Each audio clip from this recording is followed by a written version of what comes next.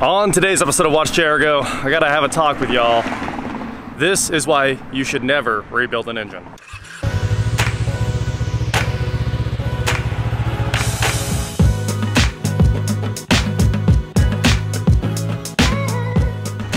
What is going on, guys? I am Watch Chair Go, and today I am here at Auto Recyclers of Kansas, which is where I usually buy my engines when they're for flip cars. So I've got a couple places I buy engines.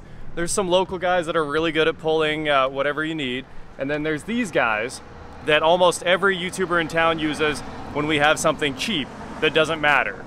They have great prices and they pull the engines real fast. They just take care of us. They, you know, a couple $100 sometimes. I think the last engine I bought was 300 or 400 bucks. This engine for the Jeep that we're getting right now, they're about to load it up, was 800. And this is why you should just go buy an engine and not try to fix an engine that's in, especially a flip. Well, there you go. There's my tested, warranted new Jeep engine.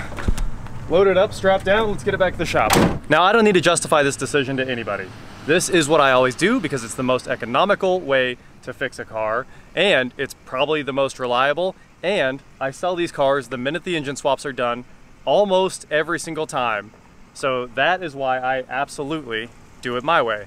But I'm gonna explain to you why you should do it the same way. First, let's get the forklift and scoop this thing up. A little bit of fuel.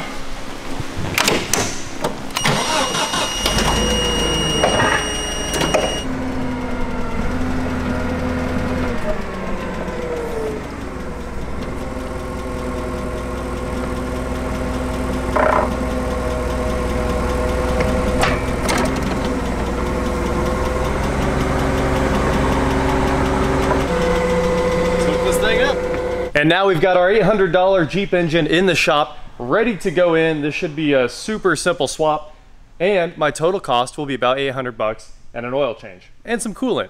Now, let's go talk about what would happen if I rebuilt this engine. Let's head over to the whiteboard. We've got my Jeep here that I hope to make a little bit of money on. Obviously, I paid $1,800 for it. Luckily, it's crazy clean because that's a lot of money to pay for a Jeep that doesn't run. But I'll end up selling this for about $4,000. So, 1,800 bucks plus 800 bucks. We've got $2,600 total. Throw another 50, maybe 100 at it for fluids, stuff like that. $2,700 is what I'll have in this Jeep. And that is not even making good money. That's a mediocre deal that I'm just doing for you guys so that I can own a Jeep for a little bit and somebody will end up with a nice car. That's it. Oh, and I spent 100 on headlights. We got 2,800 in this. But that's not bad, not bad. It's still a little bit of money for one day of work, you know, and it'll head out the door. But the question here is, should you rebuild the engine? Because I'm already taking a bunch of flack for it. And my answer is a resounding no every single time, unless it's a rare engine or something that you really, really care about or something you're keeping forever. If you're selling the car the next day, why on earth would you rebuild the engine? So we're going to get into that now. Special cars, Lamborghini engines, usually you'd want to rebuild those. I know I bought a brand new one. But sometimes, if it's a V10, there's a bunch of shops that'll rebuild it. If it's the V8, no one will touch it. That's what I found out. If it's some big block, you're probably rebuilding it. If it's some special performance engine, you're obviously going to go through it. Even if you're just building an LS that you want to keep or run a bunch of power through, you're probably going to do a built engine. Or you're going to ship it out. You're going to do something like that. This is the advice for fixing normal cars that are daily drivers where you want to make money or you just want to get it back on the road and drive it till it dies. Which is that's almost every car on the road. I know a bunch of car guys are watching this and you guys want to have your own opinion, but the reality is almost every car in the world is a daily driver that goes in the trash when it's done. So this is 98% of cars in reality. So here's where we're at on the Jeep. You buy a used engine, $500 to $800 for a used engine, a 4-liter for this thing, and that's kind of where you end up for a bunch of the old engines. I know a lot of the newer engines get really expensive. A new Camaro V6, $3,000 for a used one. Plenty of used engines that are $3 grand. But buying a reman is crazy. Buying a reman, this all scales. The reman of the same engine is $6,000, something crazy like that. You buy an old engine like this, $500 to $800. It's got the same mileage on it. It comes from a salvage yard. They're going to warranty it for you. If it doesn't start up, they're going to let you swap it out for another one. They'll end up buying another car. They'll pull another engine for you, and all you got to do is swap it again. And if you buy this stuff from LKQ, it's even better. Like, it's wild how good LKQ is. But this Came from a local salvage yard. I know they'll take care of me if something goes wrong. Our cost will be about $40 when we're done, and I don't have to return a core. My core goes to the iron yard and I get a couple dollars back. Literally like a handful of, we're talking about $20, $30, $40. That's what the core's worth in scrap iron. It'll offset the oil in the filter. So that's my total cost, all in. That's what I'm doing with this Jeep, and that's what I would do with any other car. Now, you can always buy a reman engine. There's tons of those for sale on CarPart for this thing, a 4-liter, for $3,500. You'll get a 1 to 5 year warranty somewhere in there. If you buy a Jasper, you pay a little bit more, and you're probably getting a really solid engine. They've got a great warranty. They'll hook you up. You got $40 in oil and a filter, and they're gonna want a core back. And they're probably gonna charge you hundreds for a core. $300 to $500 for a core, more than a whole engine. So if you wanna buy a reman, at least you've got something very reliable, you can trust it, and you've got a warranty if you're worried, so you can just run the thing until it dies and be like, here you go, replace this engine again if something happens. If it dies, one day after that warranty, you're out all the money. And maybe you should have bought a used engine and done it twice or 5 times. You could 5 times is what you could put a used engine in for the price of the reman. Or you could rebuild it. I've rebuilt tons of engines in my life, and this is where it always ends up. Everybody's like, oh, it's got a blown head gasket. You should just replace the head gasket. It's $30. Let's see. We've got I can show that to you right now. Let's go to O'Reilly's. Here's the head gasket for this Jeep. Close the chat window here. Head gaskets in stock. In stock. I can run down the street. I can buy a head gasket. This thing will be right back on the road. Only takes about 4 hours to do a head gasket. In reality, it's going to take you like 3 days. But Felpro head gasket, a good one. MLS, there we go. That's the one I would absolutely run. $60. If you want to cheap out, you don't have to buy the MLS. $33. Jeep's back on the road, right? Wrong. Because we all know, anyone that actually works on cars knows that when a head gasket goes, you drive the car. You don't stop. You see the temp creeping up, and you're like, I gotta get home. And if I don't get home, I've got hundreds in a tow, or I've got to call a friend to get a trailer that's going way out of their way. And just think of the logistics when your car breaks on the side of the road somewhere. It starts overheating. All you think is, if I keep it moving, the water pump will keep moving until the thing runs out of coolant, and I might be able to make it another 10 miles. You probably will. And those 10 miles come at the cost of the engine. The head's warped. So at that point, you got to machine the head. So the reality of once you machine the head, it turns into a wall you're in there. All car guys, people that have really built engines, machinists, mechanics, they know that it's a wall you're in their game. And the wall you're in their game is something I could only find on eBay. It's about $500 for pistons, rings, bearings, and a timing set and an oil pump. And I think this comes with the gasket set as well. $500 buys you the internals. Can't just do internals though. You already know you're going to your machine shop and you have to have the head decked. That's step one, because the head's warped. The head's definitely warped. I mean, this thing barely even turns over at this point. So it's, probably no compression. The oil smells like a fire happened inside the engine. It's done. Every single part of this engine is done. It probably wasn't oiling correctly. I'd say the crank's gone. Anyway, back to the list here. The reality, heads and the block are warped.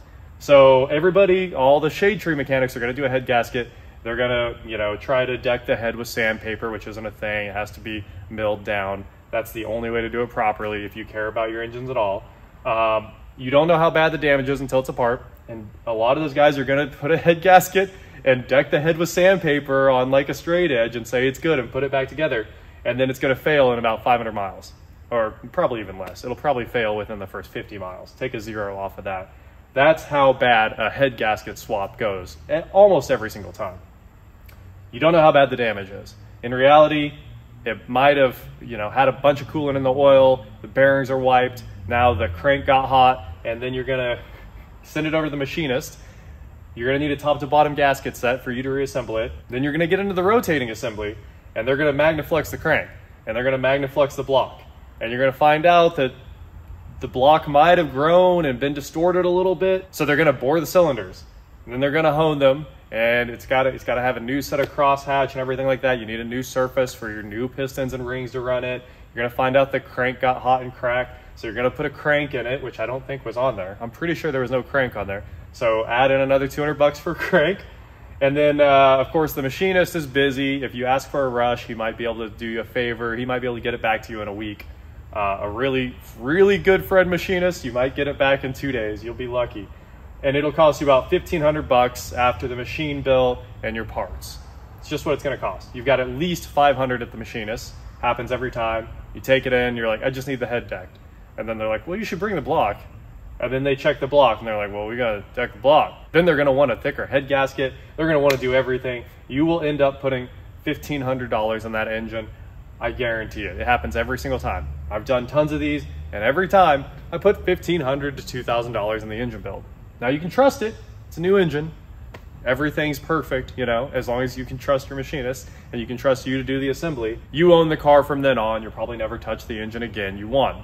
That's awesome.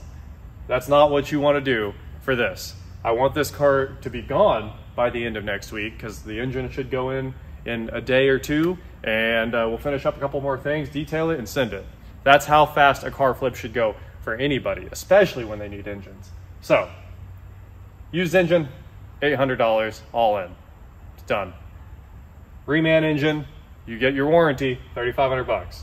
Rebuild engine, $1,500, and you lose maybe a lift for a month. You lose your shop space for a month. It is the worst possible option you could ever take on a normal car. Put an engine in it every time. Call a salvage yard. For me, luckily I've got some local guys for the cheap engines. I always just run over there. They had this engine in stock. It took all of 1 hour for them to pull it off the shelf and stick it in the back of my truck. I called that morning, they had it ready, run over there, load it up, and we're good. Just minutes.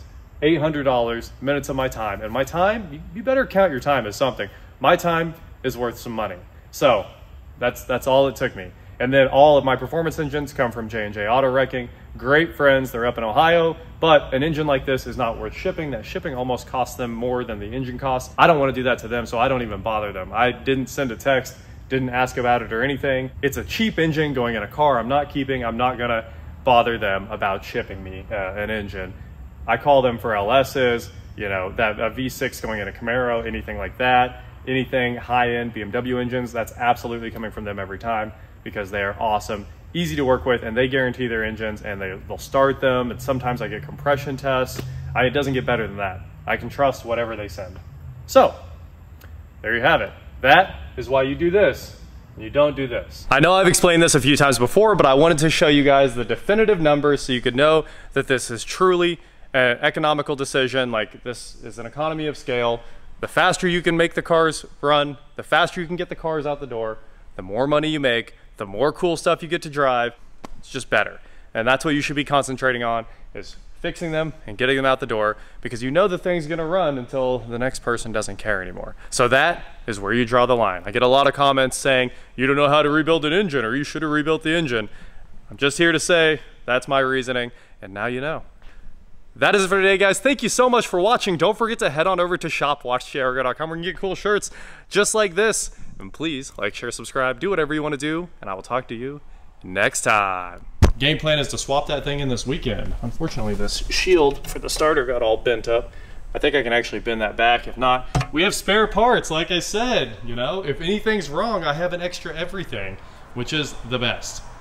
Also, the Sunbeam Tiger got re-lettered. The bumpers are on. They're putting all the lights on right now. They have PPF'd the headlight domes there. Is that not wild? So they're finishing all that PPF work. The hood's PPF'd. This thing's looking sweet. The real Aztec update video is coming soon. I've been working like crazy, just like the entire last week, making this thing perfect again.